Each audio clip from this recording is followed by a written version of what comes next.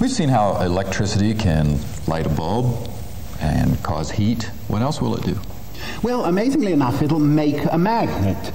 If we send a current, electric current, through a loop of wire, the loop of wire becomes a magnet.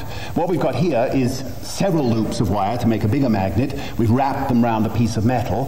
And what I've got here is not itself a magnet. It won't pick up that bar, for instance. But the moment I send a current through it, I'll hitch it up to this battery. Now it becomes a magnet, and it'll pick up that bar, for instance. A very good magnet.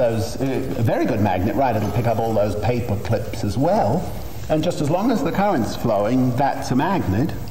And as long as it's not flowing, it isn't a magnet, right? So we'll unhitch the current. It's not a magnet anymore. To give you an idea of how electromagnetism works in industry, we've come to Iron and Metals Incorporated in North Denver.